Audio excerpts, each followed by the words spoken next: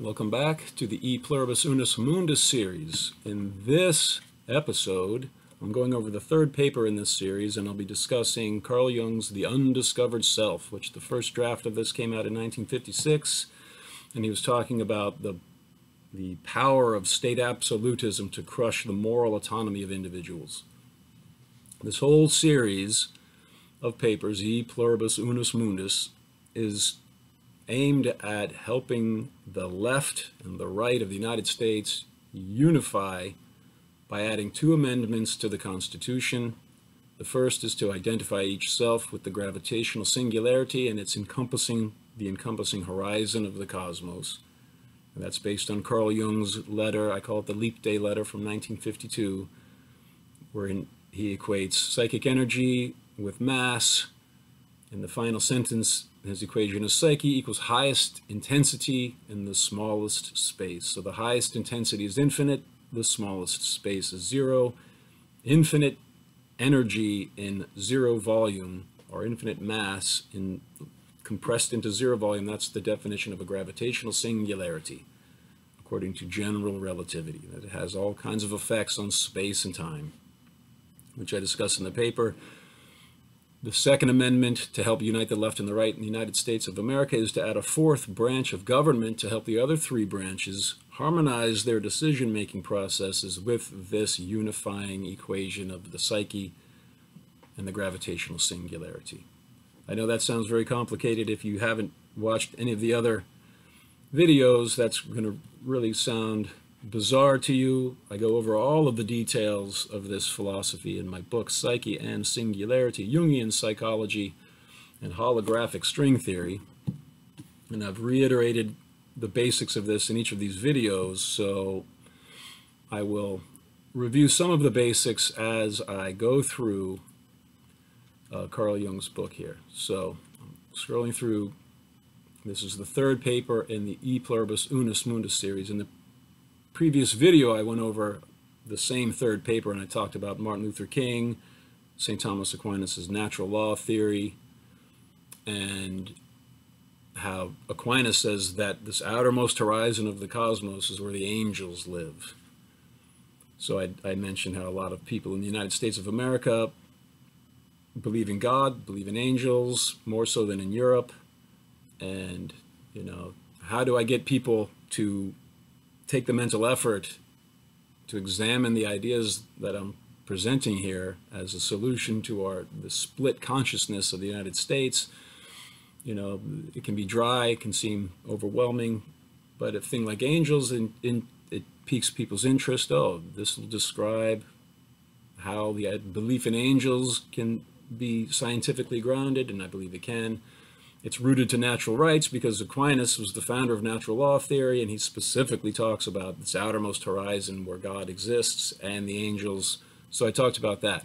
In this one, we're talking about the undiscovered self. In the next video, I'll finish off discussing this third paper in the series by going over Leo Strauss's book, Natural Right and History. So this is the undiscovered self, 1956. That was the first draft of this book. It was the same year that Congress in the United States changed the national motto from E Pluribus Unum, from many one, to In God We Trust. Because the United States was in a Cold War with the Soviet Union. It was God and capitalism versus atheism, you know, Marxist atheism and communism in Russia. So that split between communism and quasi-Christian capitalism, this is some of the things that Jung is discussing in his book. And he's talking about, this is a quote, the spiritual and moral darkness of state absolutism. All right, mass-mindedness, this is what he talks about.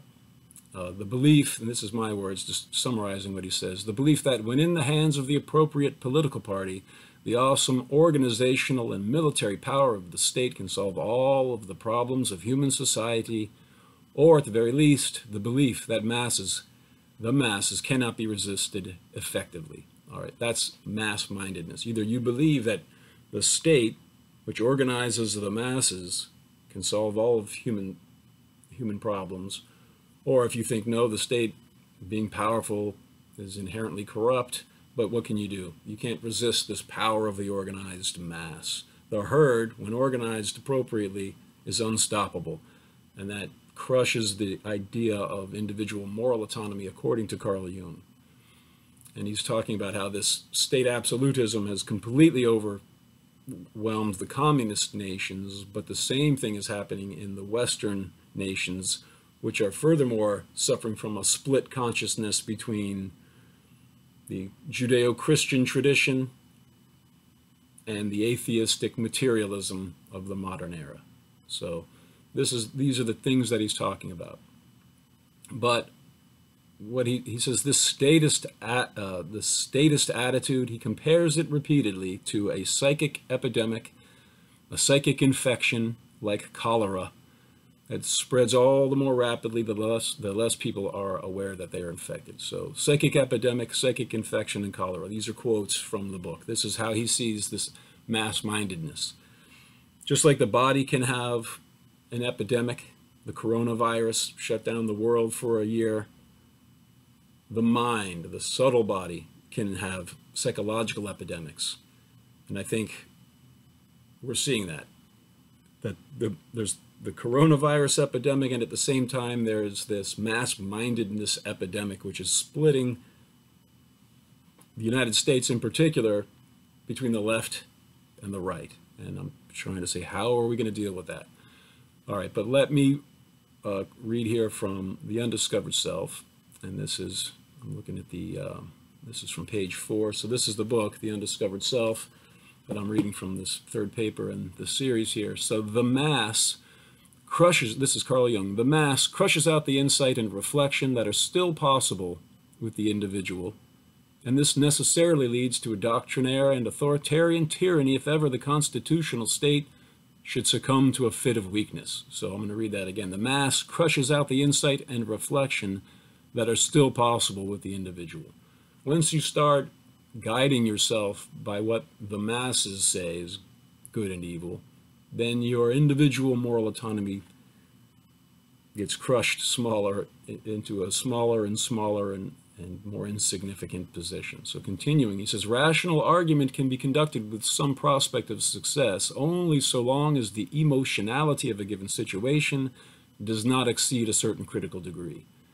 If the effective temperature rises above this level, the possibility of reasons having any effect ceases, and its place is taken by slogans and chimerical wish fantasies.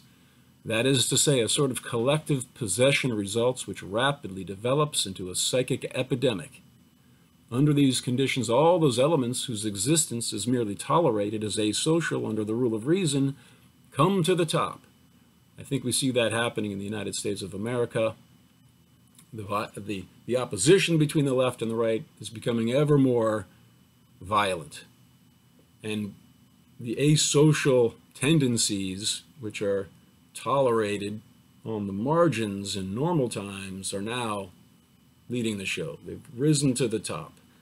And what Carl Jung is saying about Europe and the United States as well in 1956, but he was focusing more on Europe, is playing out in the United States of America, I think, with a vengeance today. So what he's saying here is very pertinent to our situation. So the collective possession overwhelming both sides of the left and the right divide. You get carried, your individuality gets swept away in identifying with one enormous group of millions of people versus another. And this idea of a rational argument can be conducted with some prospect of success only so long as the emotionality of a given situation does not exceed a certain critical degree. So this feverish emotion crushes the possibility of rational conversation. Where does all this energy come from? If you question somebody who's identifying mainly with the left or the right, if you question the dogma of that particular political party, the emotional temperature rises immediately. And then there's no more reasoning because being possessed. But where does that energy come from? Carl Jung says from the archetypes of the collective unconscious mind. That's the power that they give us the energy to do everything. They're the root causes of all form in the material world and all dynamism. We have to understand these archetypes and how they possess us. And one thing is that there's a collective unconscious mind. We all have the same archetypes of the collective unconscious. They culminate with the archetype of the self, the psychic image of which is a mandala, which is a circle or a sphere with a central point. I'm identifying the inside-out black hole of the universe itself with a central singularity and the holographic horizon of the cosmos with the self archetype. The collective unconscious is this holographic horizon where the past, the present, and the future are conserved. And with the cosmic microwave background radiation, it radiates on these fundamental elastic threads of energy, this cinematic hologram of this world that we live in. The ego consciousness lives in a three-dimensional world of holographic illusion, the reality being out at the horizon of the cosmos. Carl Jung had a near-death experience in 1944 where he went to the cosmic horizon, his disembodied consciousness. When he returned, he said, it seemed to me as if each of us lives in our own little cubic box of illusion, tethered to the horizon by a thread, and at the horizon of the cosmos, the past, the present, and the future are blissfully conserved. Okay, so the archetypes that possess people from the left and the right, people from the left have the same archetypes as people from the right and vice versa. And what is happening is each side oppresses the archetypes that the other side hails most vigorously. And then each side, we'll see, according to Carl Jung, projects their shadow onto the other. So neither side lives in reality. They live in a kind of a half reality, and their individuality gets suffocated, dissolves in the sea of mass-mindedness, this collective possession. So continuing here, this is Carl Jung's The Undiscovered Self. This is from pages 55 and 56 of my edition. He says, it is in the nature of political bodies always to see the evil in the opposite group, just as the individual has an ineradicable tendency to get rid of everything he does not know and does not want to know about himself by foisting it off on somebody else. Nothing has a more divisive and alienating effect upon society than this moral complacency and lack of responsibility, and nothing promotes understanding and rapprochement more than the mutual withdrawal of projections. So this is an enormously important point. It is the nature of the human being, the ineradicable tendency. You cannot uproot this tendency to project your shadow side onto other people. That is what humans do. Carl Jung is saying you should acknowledge that you will always do that, but then learn that you're doing that and then withdraw the projections. You can see, oh, this is my opposition. Oh, I have these negative emotions about this person. I'm seeing this person as evil, or all these negative adjectives. All right, are they really that bad? Probably not. Certainly I'm projecting some of my own unacknowledged shadow onto them. And then you can adjust and account for that. And he says nothing is more divisive and alienating than projecting your shadow just irresponsibly and not even realizing you're doing that. And he says nothing promotes understanding and rapprochement more than withdrawing those projections. So the root cause of the division is this projection of the shadow on the other. And the solution is to withdraw the projections. But how do you do that? You have to have an understanding of the psyche. To have an understanding of the psyche, you have to have an understanding of the cosmos, and this is what we're going to get into. All right, but in my commentary on Jung's, on that quote there, I say each of us contains the seeds of all the same ideologies. It's the archetypes of the collective unconscious, which I say exist interwoven at the holographic horizon of the cosmos. So we have the same archetypes of these left-wing and right-wing ideologies, which means that every conservative is in some sense a latent liberal and vice versa, although each side tends to suppress the archetypes embraced most enthusiastically by the other. Okay, and then I say that each side furthermore projects their collective shadow, the unflattering instincts they prefer not to recognize in themselves, on the other, thereby alienating themselves from a realistic estimation of the actual situation, each seeing in the other the absolute incarnation of evil, idiocy, and conformism.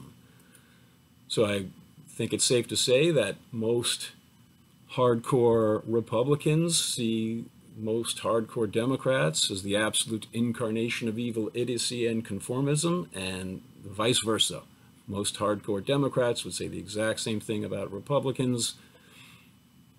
And if Carl Jung is correct, and these people are projecting their shadow onto the other, both of them are falling prey to this conformist mass-mindedness, which we need to protect ourselves from. So Carl Jung is going to go on and tell us how to do that. All right, here's another big point that all right, so I say within any group, each member's sense of personal responsibility is in an inverse proportion to its population. The more people that are in your group, the less individual moral responsibility you feel for what your group does. So if you identify yourself with one or the other political party that has millions of members, then your sense of individual responsibility for what that group does becomes almost zero. And then Jung says, a million zeros joined together do not, unfortunately, add up to one. So how can you have these massive political parties? If you want to have any effect in the political world, you have to join them, one or the other, or you don't have to, but that is the most obvious path. But if you do that, then you run the risk of having your individual moral autonomy crushed by mass-mindedness. Well, how can you resist this almost irresistible force? Well, one thing is acknowledge this idea of projecting the shadow on your opponents. First of all, realize the risks involved with identifying with any group. Your moral autonomy will tend to be reduced. If you realize that effect, then you can bolster yourself against it. And I'm giving some advice here about how to admit that you project your shadow on others. You know, it seems like, oh, I don't project my shadow on others. That would mean that I'm morally weak and that I'm unenlightened about myself. And I don't want to admit that about myself. So no, I don't project my shadow on anyone. Well, Jung says it's ineradicable, so you shouldn't be ashamed to admit, yes, I project my shadow constantly on other people. You should see that is inevitable and then use that as a psychological tool. Oh, okay, I need to know myself. Well, there's parts about myself that I don't want to see. All right, that's not a problem. I'll show you how you can see it. Just find out who you hate the most, and then you'll have that's the projection screen for what you hate about yourself. They very well might be guilty of the crimes that you're accusing them of, but that extra added emotional animosity, it's being amplified by the fact that you see in them things that remind you of the things that you don't want to admit about yourself. So then you can clean yourself. The image I had thinking of this when I was preparing for this video is a bird. Birds are always cleansing themselves, cleaning out their wings so that they can fly appropriately, and humans should do the same thing with our psyche. We should always be cleansing our mind, and one of the most effective ways to do that is to cleanse ourselves of these shadow projections. Realize we're doing that, counteract the fact that we're doing that, and then I say it seems much easier to admit that we project our shadows on each other unconsciously when we realize that our collective unconscious mind is the cosmic horizon that projects the universe into existence. Projection is the essence of the world in which we live, and we are its co-creators. So I'm identifying each self with the central singularity and the horizon of the cosmos. This apparent three-dimensional world that we live in that evolves over time is a holographic illusion being projected from the horizon of the cosmos on these fundamental threads. That's the essence of the world we live in, is projection. The self projects. These collective unconscious archetypes project the illusion of a material world into existence. We are one with this omnicentric singularity and its holographic horizon, which is our collective unconscious mind. So it's, of course, we project things into existence. That's just the way the world works. There's nothing shameful about that.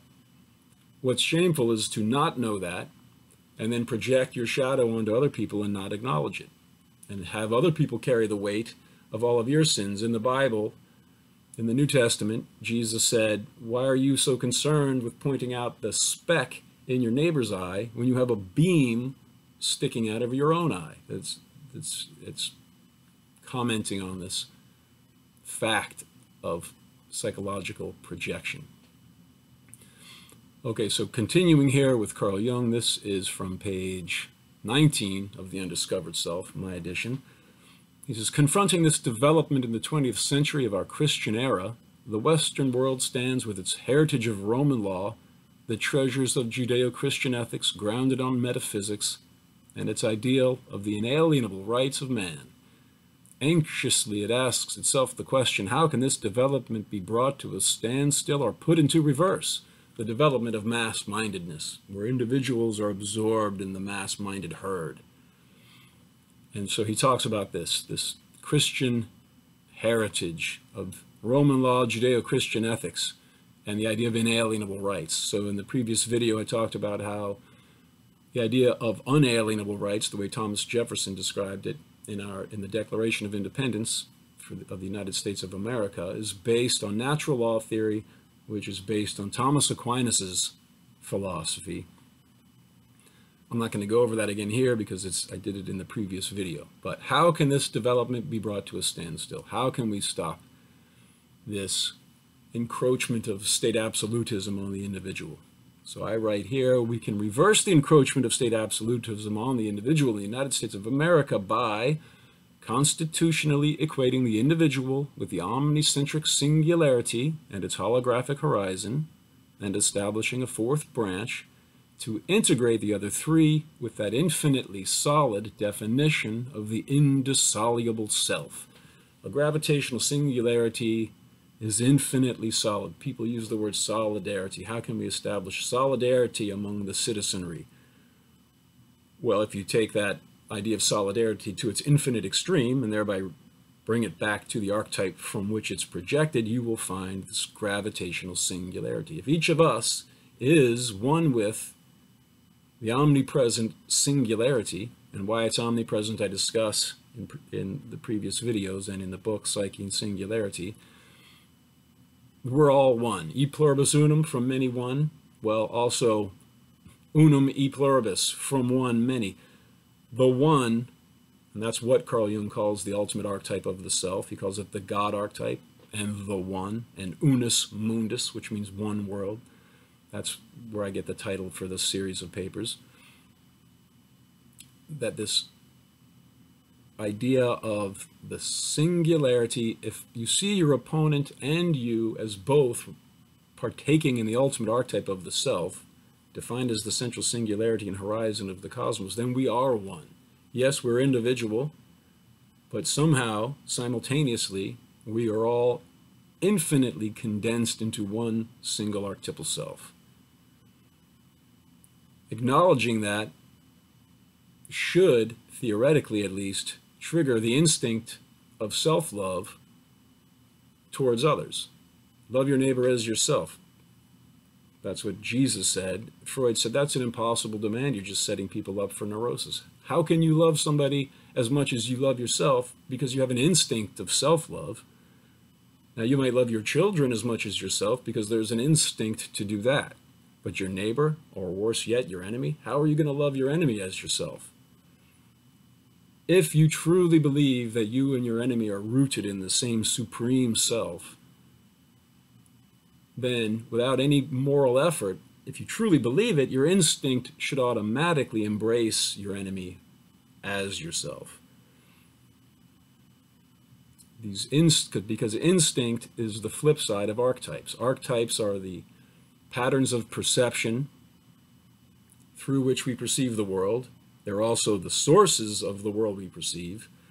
And instincts are the patterns of behavior that are related to these patterns of perception. So Carl Jung, one of his examples was the yucca moth.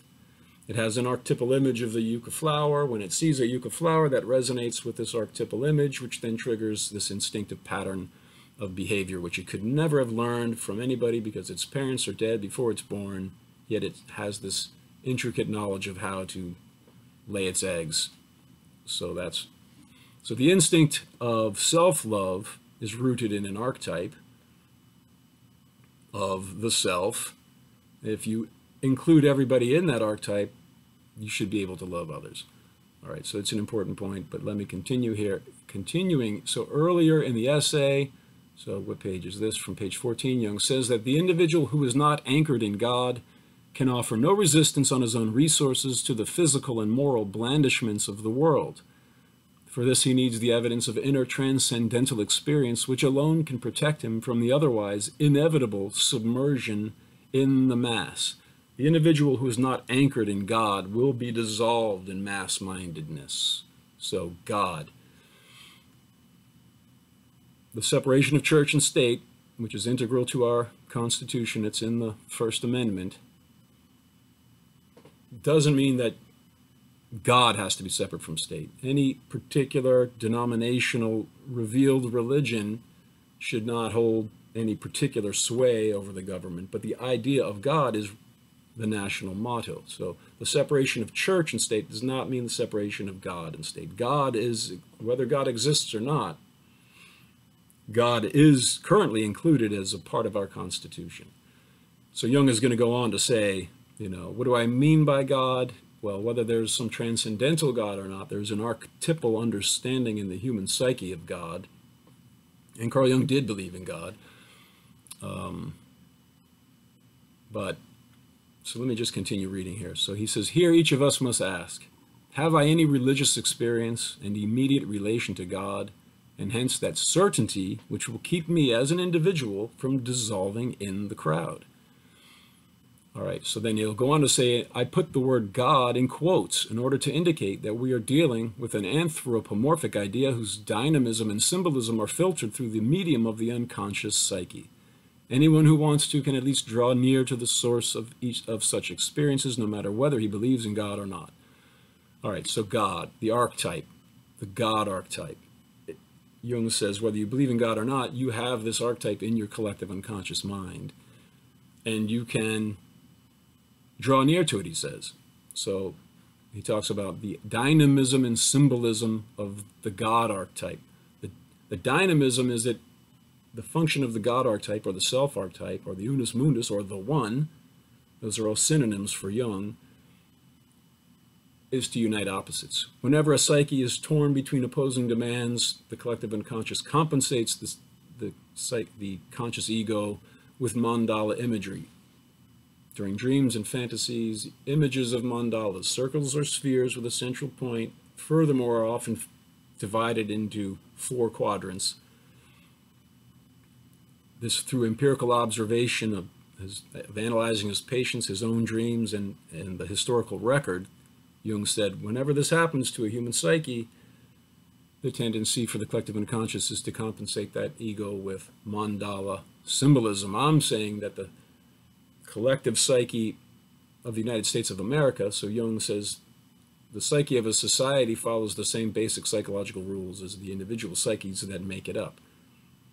So looking at the United States of America as one psyche, it's being pulled between the opposing demands of the left and the right. We should expect the collective unconscious, if Carl Jung is correct, to compensate us with some unifying mandala image. I am saying that the superimposition of Leonard Susskind's holographic string theory image of the universe, which is an inside-out black hole, it's nature's perfect mandala, a 2-dimensional sphere encompassing a mathematical point, superimposing that model of the cosmos onto Jung's mandala model of the psyche, that is the mandala image emerging now to help unite the left and the right of the United States of America. And that the Constitution is the blueprint for the psychic structure of society, and to individuate the Constitution. So individuation for Jung is the goal of psychic development. It comes usually in the latter half, the second half of life, after you've met at least the minimum demands of society,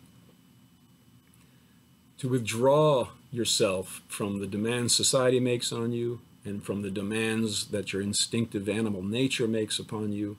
Withdraw from those and say, I am unique from those, and then re-embrace them, understanding that you and all of society and all of the animal world and all of the instincts and archetypes that animate them all, they're all rooted in the archetype of the self. That's individuation, the God archetype. Uniting, realizing that you're an individual, but that you're indissolubly united with everybody else, by virtue of everyone else being compressed in and radiating from this ultimate archetype of the self, which he's here calling God. Okay, so continuing, Jung says that religious experiences exist no longer needs proof, but it will always remain doubtful whether what metaphysics and theology call God and the gods is the real ground of these experiences. The question is idle, actually, and answers itself by reason of the subjectively overwhelming numinosity of the experience. Anyone who has had it is seized by it, and therefore not in a position to indulge in fruitless metaphysics or epistemological speculations. Absolute certainty brings its own evidence and has no need of anthropomorphic proofs. Okay, religious experiences exist. I don't think anybody would deny that. What some people would say is, yeah, religious experiences exist, and they are symptoms of insanity. Even religious people probably wouldn't deny that, because religious insanity is the goal, for example, for Plato, divine madness, the losing your mind and love for God. But there's different types of insanity. There's just a negative kind of religious psychosis. But at any rate, there are very powerful emotions that emerge from this idea of God, which is rooted in the human psyche. This is what Jung is saying. And he's saying for the individual to be able to resist the power, the dissolving power of the mass mind, of party politics, the individual has to have a relationship to this ultimate archetype of God, which has this numinous power. This numinous means giving you an idea of God, of the all-powerful supernatural force of God. It's this mysterious kind of hair-raising sensation. I think most people have had some, at least small inkling of this numinous experience through what Carl Jung calls synchronicities, meaningful coincidences, or even déjà vu. You go through a little scenario in your world, you're like, I've been through that before. This is replaying a movie. It gives you the sense that there's some overarching, all-powerful entity that's organizing things, this numinous experience. So Jung is saying you have to have access to this kind of numinous energy for the psyche to be able to resist the dissolving power of the mass mind. All right, and then he talks about this overwhelmingly subjective feeling of certainty. Then in the paper I say, well, on the other hand, in 1944, during his near-death experience, when Carl Jung felt his body rise above, his psyche rise above the earth, 1,000 miles above the earth, in the end, when he returned to his body, he said it seemed to him as if each of us is imprisoned in a little cube of illusion tethered to the horizon of the cosmos by a thread. And then out at that horizon, that's where the past, the present, and the future are interwoven blissfully. And he would experience this every night for the next 3 weeks. For about an hour after midnight, he came to the conclusion that one is interwoven into an indescribable whole and yet observes it with complete objectivity. So he said this was an objective fact, and these are what a lot of near-death experience recollections say, that once you've experienced this, there's no more doubt, and it's not subjective, it's objective, because you become one with the entire universe. It's not your subjective opinion anymore, because your subjective opinion merges with all of the cosmos. So whether you believe that or not, I'm using this as evidence for what we should do to help cure this extreme tension between the left and the right in the United States of America. I also say, even if there is no God, and we live in a meaningless universe, okay, well then you're free to say whatever you want, because you have no moral obligation to say the truth.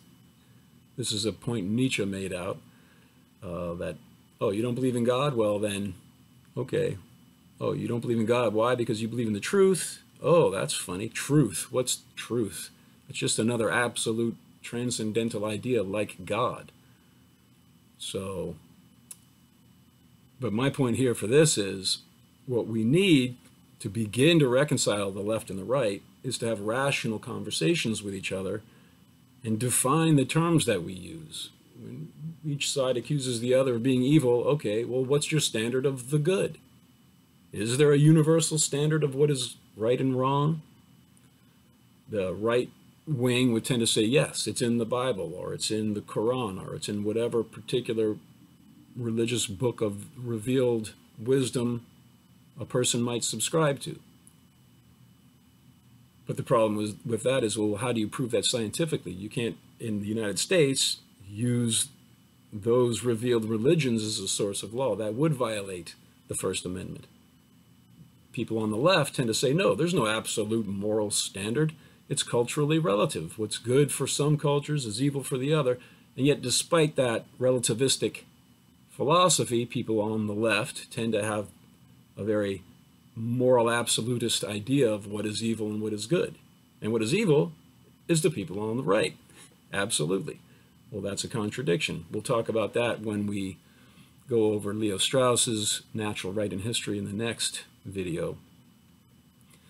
But defining your fundamental terms, and the most fundamental term of all is the self. What is a self? I'm saying if we can only agree on that one point, then we can build a whole worldview from that. But we have to have some fundamental point of agreement from which we can engage each other in a rational dialogue about how to move the country forward.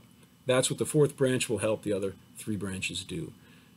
Define your terms, beginning with the self. Now, how is your public policy position consistent with that definition of the self? And give the reasons why.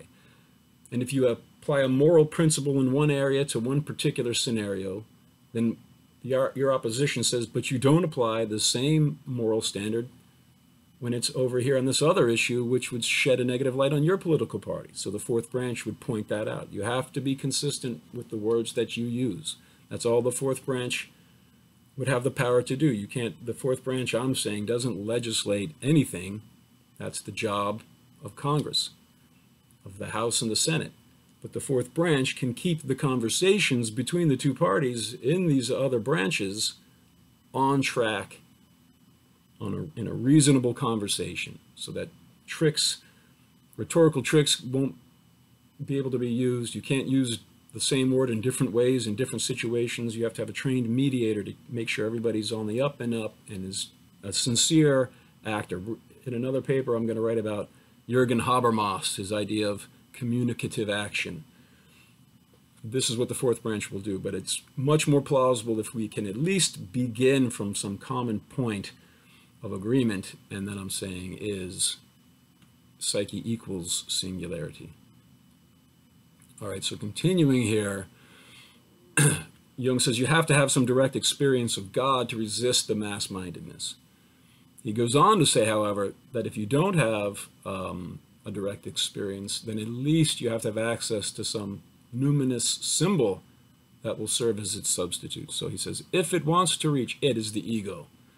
If it, the ego, wants to reach the goal of synthesis, meaning uniting opposites, which can only be done when you acknowledge that all these opposite points of view emerge from archetypes which are in our collective unconscious. It must experience them, the archetypes. All right, so if it wants to reach the goal of synthesis, it must first get to know the nature of these factors, the archetypes. It must experience them, or else it must possess a numinous symbol that expresses them and leads to their synthesis. A religious symbol that comprehends and visibly represented what is seeking expression in modern man might possibly do this, but our conception of the Christian symbol to date has certainly not been able to do so.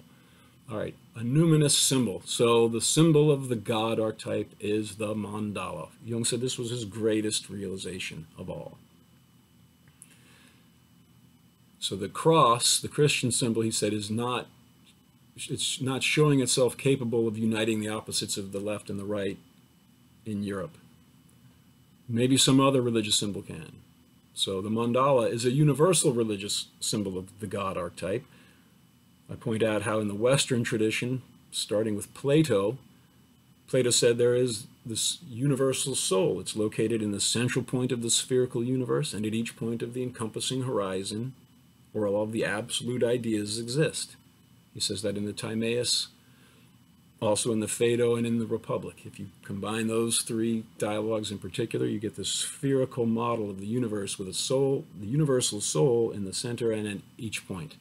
of the encompassing sphere where the absolute ideas exist. St. Augustine said yes, and those absolute ideas are the ideas in God's mind, and that outermost horizon is the mind of God, also called the city of God, and which is Jerusalem, the spouse of God.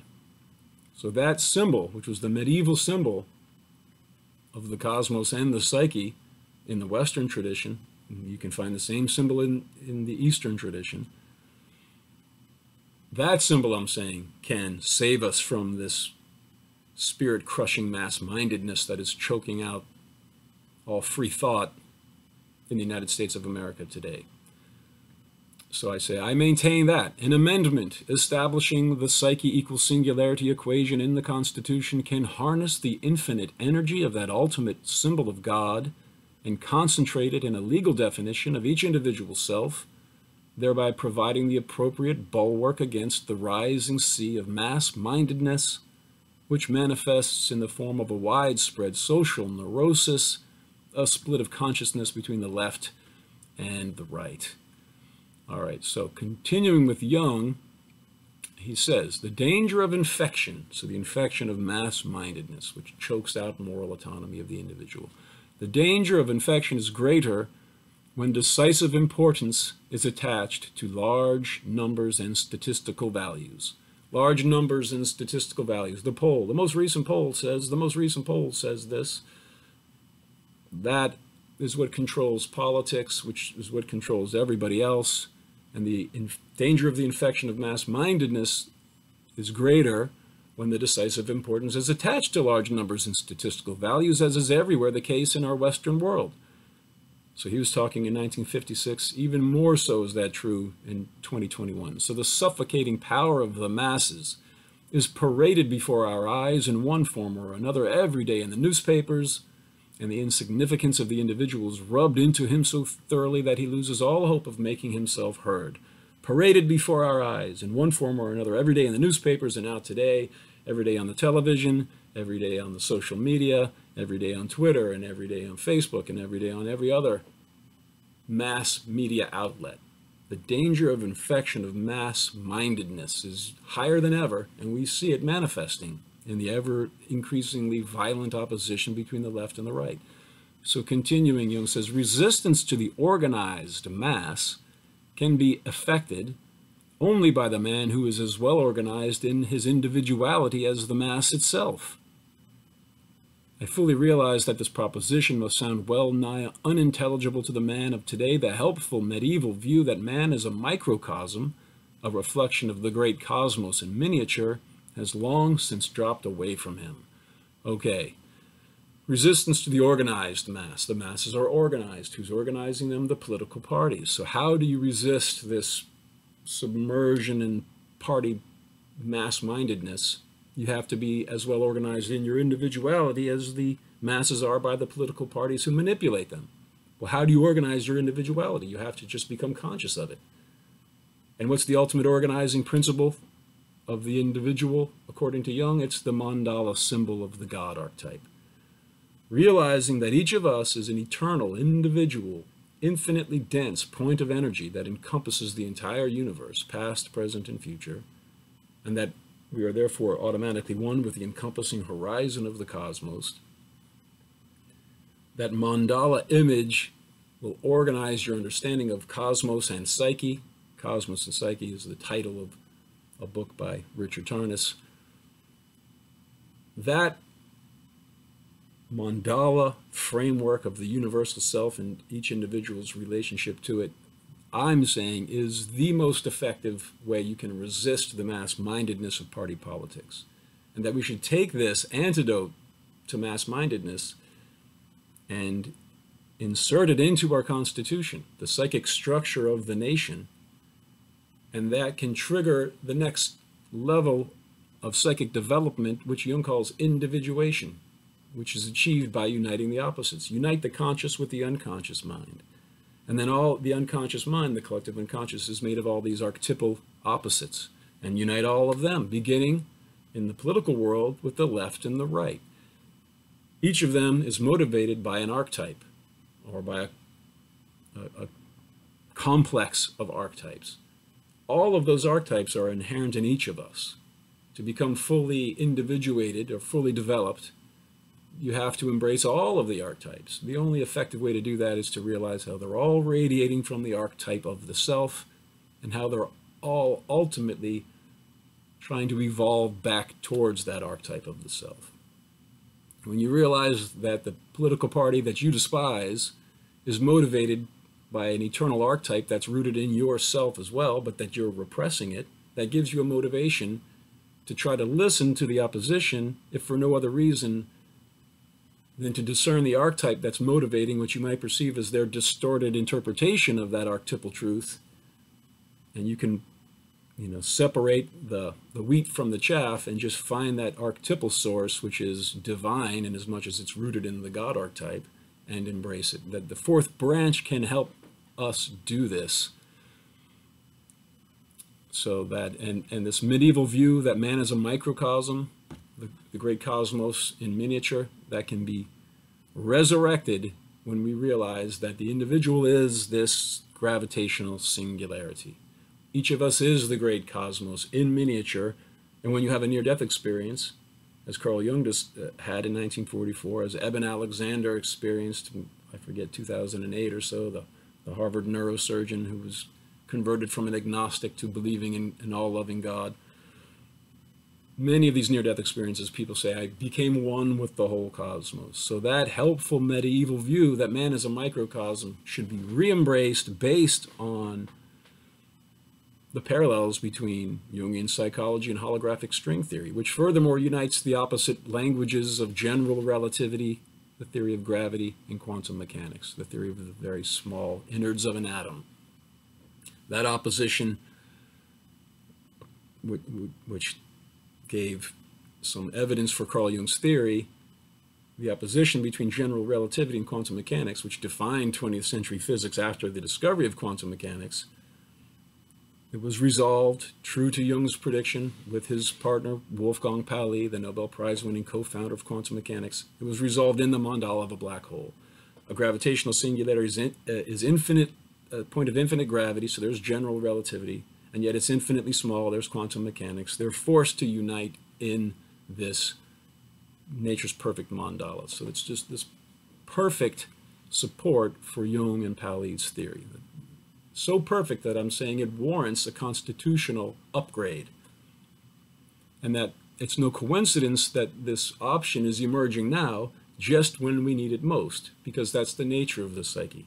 Until you have this energy of this extreme tension between opposites, the mandala won't emerge. But now this tension, the silver lining of that is it's forcing this compensatory mandala image that compensates people through all ages to emerge in the United States of America today. I am saying in this series of papers that I'm writing, as well as elsewhere, it was emerging when Leonard Susskind inadvertently rediscovered this medieval worldview. I'm saying that all of the evidence suggests this is what the collective unconscious God archetype wants us to do. Maybe not exactly what I'm saying, but it's definitely whatever solution we come to, in my opinion, is going to be something to do with this holographic string theory, this mandala image of the cosmos and the self. Just based on what Carl Jung is saying and how true his prophecies seem to me to be coming, how they seem to be coming true so obviously today. So continuing in the Undiscovered Self, this is from page 41 and 42. He says, the rupture between faith and knowledge is a symptom of the split consciousness which is so characteristic of the mental disorder of our day.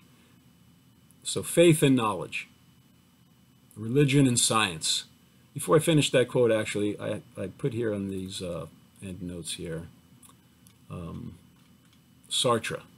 So here's what the existentialist atheist Jean-Paul Sartre said. He says, the existentialist, on the contrary, thinks it very distressing that God does not exist, because all possibility of finding values in a heaven of ideas disappears along with him. There can no longer be an a priori good, since there is no infinite and perfect consciousness to think it. So he was alluding to Plato's theory of the absolute idea of the good, which exists in the central point of the universe and at each point of the encompassing sphere, which Augustine called the mind of God. These absolute standards of good and evil only exist if there's an infinite and omnipresent perfect consciousness to think it. If there's no God, then there is no moral standard. It's all a matter of human choice. What you consider to be good or evil is not rooted in the cosmos. It's just your own free expression of whatever you want to say. That's what Jean-Paul Sartre says, and he says, and that's why it's so distressing. And yet it's also the opens the door to freedom and developing your own future. Okay, I'm saying to atheists, installing the amendments that I'm suggesting does not prevent anybody from employing this kind of atheistic existentialism that Sartre's talking about. You don't have to believe that the psyche equals the singularity, but you should understand that if we don't all use common definitions for our most fundamental terms, then we can have no mutual understanding. So if there's no God and there's no absolute truth, then there's no moral problem with asserting as some kind of a noble lie or a pragmatic proclamation that let's reason with each other based on the working assumption that each of us is one with this gravitational singularity. At least that would keep everybody on the same page and you can understand what people are trying to say. If all the ideas of morality and religion, and if they're all word games, as Wittgenstein said, then let's develop the best word game with the best rules that we can. All right, so let me go back and continue with Carl Jung. All right, so the rupture between faith and knowledge is a symptom of the split consciousness, which is so characteristic of the mental disorder of our day. It is as if two different persons were making statements about the same thing, each from his own point of view, or as if one person in two different frames of mind were sketching a picture of his experience. If for person we substitute modern society, it is evident that the latter is suffering from a mental dissociation, i.e. a neurotic disturbance. In view of this, it does not help matters at all if one party pulls obstinately to the right and the other to the left. This is what happens in every neurotic psyche to its own deep distress, and it is just this distress that brings the patient to the analyst. As I stated above, the analyst has to establish a relationship with both halves of his patient's personality, because only from them can he put together a whole and complete man, and not merely one half by suppression of the other. So I think that paragraph is one of the best summaries of our current situation. A mental dissociation, a neurotic disturbance of this collective mind, one half pulling obstinately to the right, the other to the left. This is my right and this is my left. But that tension, which is tearing the nation apart, also is creating the energy that's pulling the compensatory mandala image up from our collective unconscious mind. The collective unconscious mind, I'm saying, is the cosmic horizon, where the past, the present, and the future exist at every point, and from whence they are projected in to create this holographic illusion. That understanding of the relationship between the self and the cosmos is the antidote to this mental disorder of our day, to this neurotic disturbance, this mental dissociation between the left and the right. To become a whole individual person, you have to first meet the minimum demands of society and your instinctive demands of your body, and then later in life withdraw your autonomy from those demands and then re-embrace them on the understanding that everything and everyone emerges from the archetype of the self, or the God archetype. That's much more scientifically plausible in the context of a comparison of Jungian psychology, culminating with the mandala image of the archetype of the self, and holographic string theory, culminating with the inside-out black hole mandala of the universe, with its holographic information conservation at the horizon and the central singularity. That mandala image of the cosmos and the psyche that's emerging is the predictable compensation for this neurotic mental dissociation that is destroying the United States of America. This is what I'm arguing. So, continuing, well, this is the end of this segment that I'll be going over. I say, according to Jung, to activate our full potential as human beings, or in other words, to individuate ourselves, we must embrace all of the archetypes. The only way to do which is to see how they all radiate from and return to the ultimate archetype of wholeness through the union of opposites, which most people in America call God. All right, so that will be enough for this video. I'm going to click over here. All right, and in the next video, I'll be going over Leo Strauss's Natural Right and History.